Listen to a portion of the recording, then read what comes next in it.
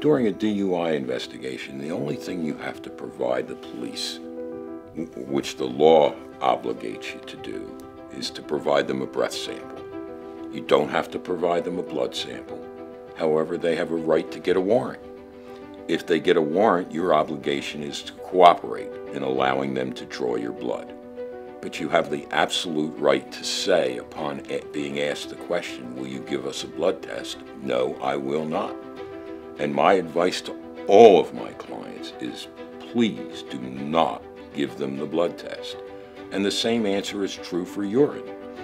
Although I've never seen a court sign a search warrant mandating that a defendant provide urine. There is really no safe way other than catheterization to make someone provide a urine sample.